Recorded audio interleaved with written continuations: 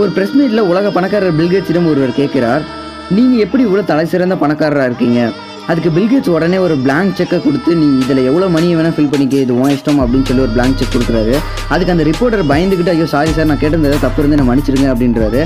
அந்த டைமில் பில்கேட்ஸ் ஒன்று சொல்கிறாரு, ஒரு நிமிஷத்துக்கு முன்னாடி நீ இந்த பிளாங்க் செக்கில் மணியை ஃபில் பண்ணியிருந்த அப்படின்னா இந்த உலகத்திலேயே பணக்கார ரிப்போர்ட்டராக நீ இருந்திருப்ப. உனக்கு கிடைச்ச வாய்ப்பை நீ மிஸ் பண்ணிட்ட.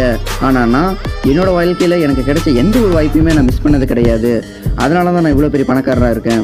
ஸோ உங்களுக்கு கிடைக்கிற வாய்ப்பை நீங்கள் மிஸ் பண்ணாதீங்க. அப்படி மிஸ் பண்ண வாய்ப்பு திரும்ப கிடைக்காது.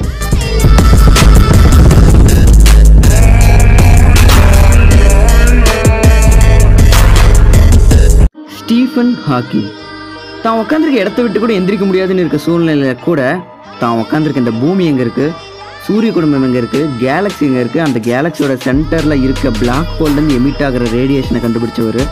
அது மட்டும் இல்லாமல் 23 அவார்டு உலக லெவலில் வாங்கியிருக்காரு.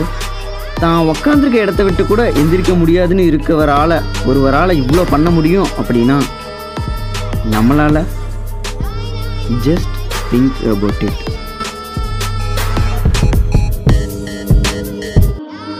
ஜானி டெப் தான் 17 வயசில் அம்மாக்கும் அப்பாவுக்கும் டிவோர்ஸ், 22 வயசில் 4 வருஷமாக லவ் பண்ண பொண்ணோட பிரேக்கப், 37 வயசில் தான் கட்டின பொண்டாட்டி 2 பிள்ளைங்க விட்டுட்டு போன சூழ்நிலை, படத்தில் வெறும் சைடு ஆக்டராக நடிக்க ஆரம்பித்து ஒரு டைமில் அவர் நடித்தாதான் அந்த படமே ஓடும் அப்படின்ற சூழ்நிலைக்கு வந்து இந்த உலகத்தையே திரும்பி பார்க்க வச்சவர். தான் அம்மா அப்பா கட்டின பொண்டாட்டி பிள்ளைங்க ஃப்ரெண்ட்ஸு லவ்வர்னு யாருமே இல்லாத ஒருவரால் இவ்வளோ பண்ண முடியும் அப்படின்னா நம்மளால் ஜஸ்ட் திங்க் அபவுட் இட். உலகத்திலே டாப் 5 பணக்கார லிஸ்ட்டில் இருக்க வாரன் பஃபெட் என்ன சொல்கிறாருன்னா, the best investment you can make is an investment in your self. The more you learn the more you will learn. அதாவது இந்த உலகத்திலே பெஸ்ட் இன்வெஸ்ட்மெண்ட் அப்படின்னா உங்கள் மேலே நீங்கள் இன்வெஸ்ட் பண்ணுறது தான். உங்கள் வாழ்க்கையில் நீங்கள் எவ்வளோ விஷயத்தை கற்றுக்கிறீங்களோ அந்த அளவுக்கு உங்கள் வாழ்க்கையில் நீங்கள் சம்பாதிப்பீர்கள். உலகத்திலே டாப் 5 பணக்கார லிஸ்ட்டில் இருக்க வாரன் பஃபெட் என்ன சொல்கிறாருன்னா, we don't have to be smarter than the rest, we have to be more disciplined than the rest.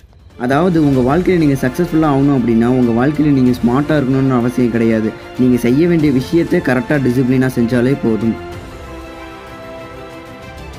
நம்ம சேனலில் டெய்லியும் ஒரு இன்ஸ்பைரிங் குவாட்ஸ் போட்டுட்ருக்கோம்.